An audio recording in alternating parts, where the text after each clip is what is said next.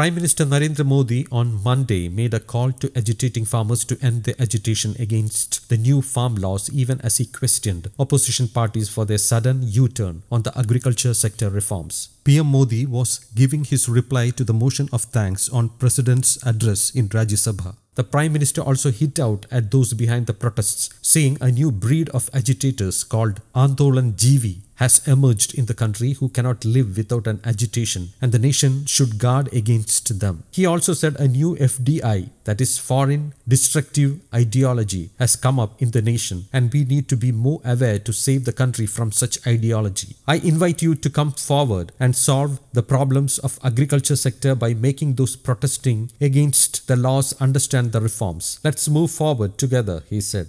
He said the agriculture minister had been holding constant dialogue with farmers and had held several meetings with them, and there was no tension as both sides are trying to understand each other. We urge those sitting on the agitation that even though it is their right to agitate, the manner in which the old people are sitting there is not right. They should be taken back. They should end the agitation, and we will together find a solution as all doors are open for dialogue. From this house, I again invite them for dialogue, he said while appealing to farmers to end their agitation. We should move forward and not take the country behind. All the opposition and the government protesters should give these reforms a chance and see if this change helps them. We are ready to remove shortcomings. I assure you that Mandis will be modernized. Not just this minimum support price was there, it is there and will remain. Cheap ration given to over 80 crore people will continue. Please do not try to spread misinformation. We also need to strengthen means to increase the incomes of farmers, he said. The Prime Minister admitted that there were problems in the agriculture sector and said everyone together has to find a solution to them. He noted that if we delay the reforms further while sticking to our political preferences,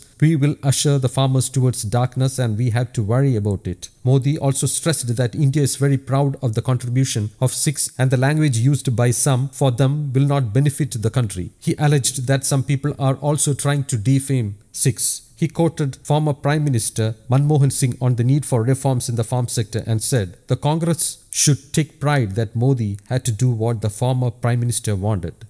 News Desk, Kaumudi English.